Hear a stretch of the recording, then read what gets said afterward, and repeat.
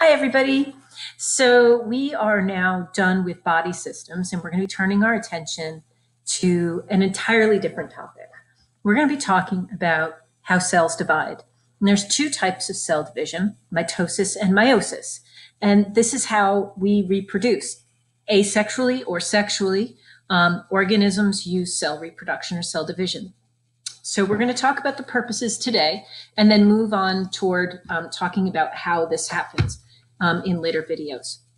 All right, so the purposes of cell division.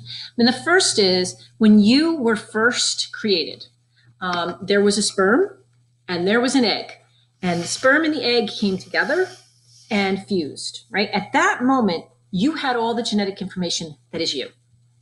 100% of who you were was destined at that moment when the sperm carrying its genes and the egg carrying its genes fused. That was selected at that moment who you were going to be. But you were one cell big. That was your entire body, one cell. We call it a zygote at that point. That one cell has grown into all of the cells that make you up now. And every one of those cells is identical genetically to the original, with some exceptions we'll talk about later. So going from one cell big, a zygote, to a full organism of all identical cells is growth. You grow by adding cells.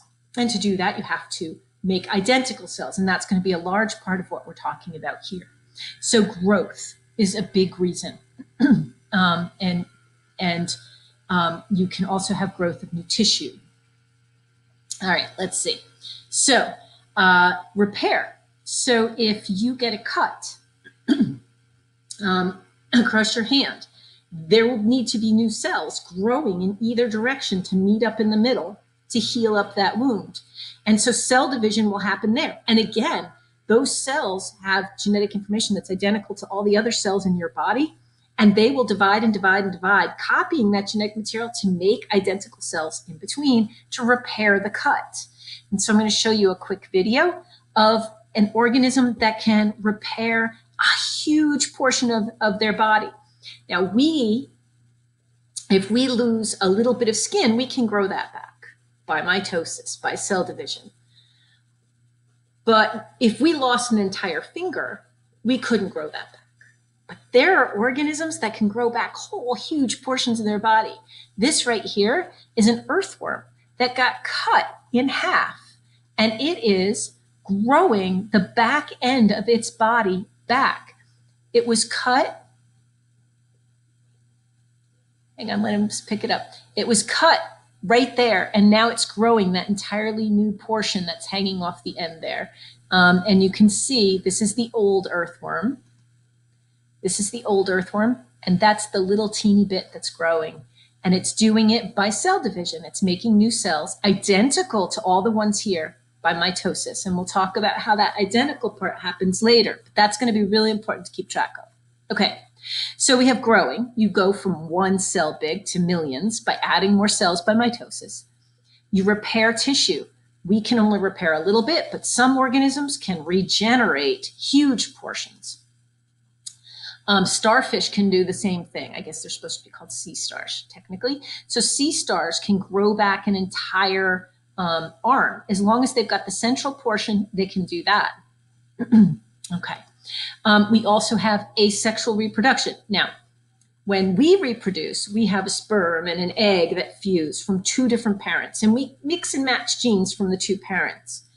But many, many organisms reproduce asexually. That is, all the genes from one parent are passed to the next offspring. And the next offspring has 100% the same genes, and they're identical to the parent for that reason. And they use cell division, mitosis, to reproduce asexually. And I've got a little clip here. There's a cell that is actually dividing into two. So that was an asexual reproduction. I'll show you one more time. So asexual reproduction, you've got one cell and it's splitting into two, and now you have two identical offspring. So we have growth, we have repair, we have asexual reproduction. These are paramecia dividing by mitosis. There'll be two daughter cells, the original cell disappearing. And then there's other kinds of asexual reproduction. Here's a parent of something called a hydra. The hydra is kind of like a jellyfish. It's got tentacles that shoot stinging cells that paralyze their prey. And then they use those tentacles to shove the food down in their belly and digest them alive. Pretty cruel stuff. And cool. And cruel. So we have the hydra. The hydra is actually able to reproduce sexually, but it also can just have a baby growing off the side of it. Can you imagine if a little baby cells in your hip started dividing and dividing and dividing, making identical cells into a little baby you? You'd have a little clone growing off the side of you, and it would be identical, one parent, one set of genes, doing mitosis, and it'd be the same as this hydra. This hydra is doing mitosis, making identical cells, and has a little baby clone growing off its hip. And when it's old enough, it can snap off and live on its own, and it'll be a little clone. One of the things to keep clear here is that when the cell divides, the parent cell is no longer. It's the single cell is now living on as two daughter cells. Okay, the original cell is called the parent, and the two offspring cells are called daughter cells. And so those are the main reasons for mitosis, for asexual cell division. And we'll move on to how it is that these cells make identical cells next time.